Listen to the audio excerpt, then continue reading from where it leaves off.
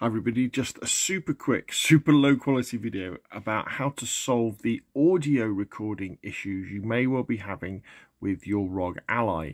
If you find that when you record audio, say using something like Audacity or some other method, and it kind of a bit crackly, keeps cutting out and seems to have strange effects on it. What it is, there is some post-processing being applied to the audio recording that you don't want, especially on the Z1 non-extreme version that I have, because it doesn't really have the power to do that sort of stuff. So what you want to do is you want to go to the search box and search for Realtek Audio Console. Hopefully you can see that.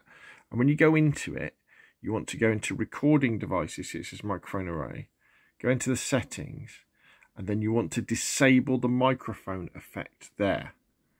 Okay, and then you want to, I don't think you might have an option to save. Have a look around, see if there's an option to save, and then come out of it.